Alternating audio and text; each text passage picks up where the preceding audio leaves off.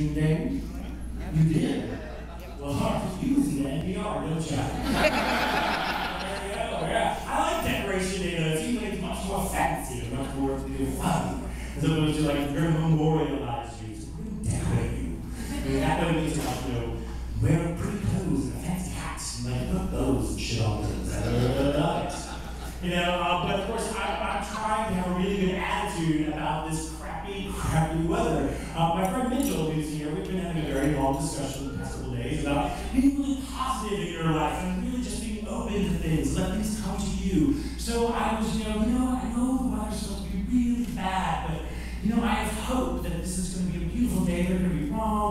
We're all going to be outside. And then this morning, I woke up and my hopes were just dashed. Just dashed, I tell you. And I was like, it's fine. It's fine. It's not raining yet.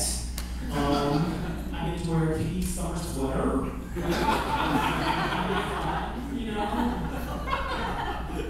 And then I'm walking the dog, and there are people out in like scarves and jackets and hats and shit. And I'm like, no, I'm sorry.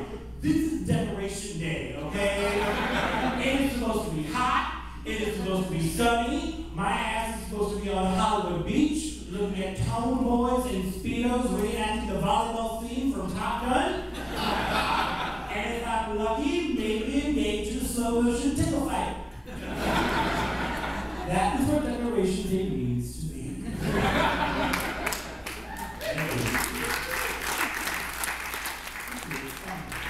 Maybe like a morning speedo. Oh yeah. It's true. So it's again, you be quiet. Sorry. Someone here who has first-hand experience, but that's a shut up. So speaking of tight, restricting bulges, IML was in town this weekend. Time's out, gays. Okay, gay friendlies, come here. So gay friendlies, IML stands for International Mr. Leather.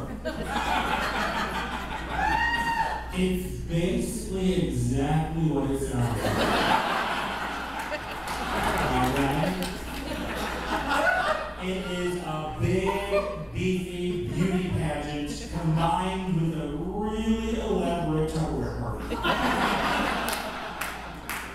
Alright? Have you seen them around? You go downtown? Have you seen them? You're like, yeah, this is really creepy. Yeah, maybe if you've been downtown, you've noticed an influx of some really large men, hairy men, who all kind of smell like patchouli, lube. What they do. I'm sorry, have you been to the jackhammer this weekend? It's funky. Did anybody go to IML? No, well, you did, of course. Halem, you're all about just. How about you down here? Everybody go? I saw a hand over here. Did you go? You did? I did. What did you like just do a leather march or? Yep. You are giving an interview. Thank you so much.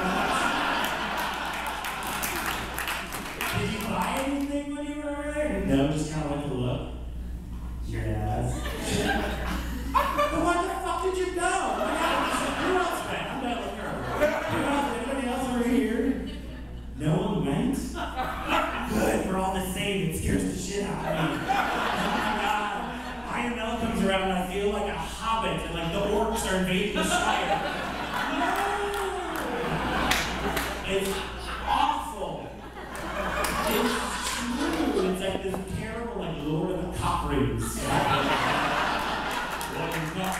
Rule at all. Yeah, I'm sorry, it's really freaky. I don't share too much. Yeah. I think I might share.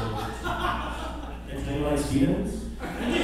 Alright, so before we get started, let's also give a nice big round of applause to Halsted Vodka.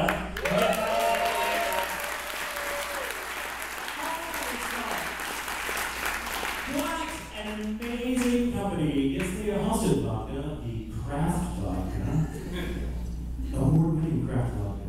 They just did 15% back to the gay lesbian community. Like, how freaking awesome is that? So, please, keep ordering your delicious Malta vodka drinks tonight because I will be much funnier that way. And support them all across Chicago. They're all over the place. So, are you ready to have some good gay fun?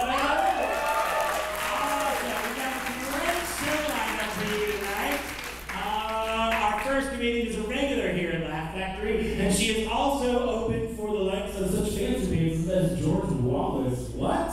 Hey, please put your hands together and give a nice big ChiGayGo welcome for Gwen Roka.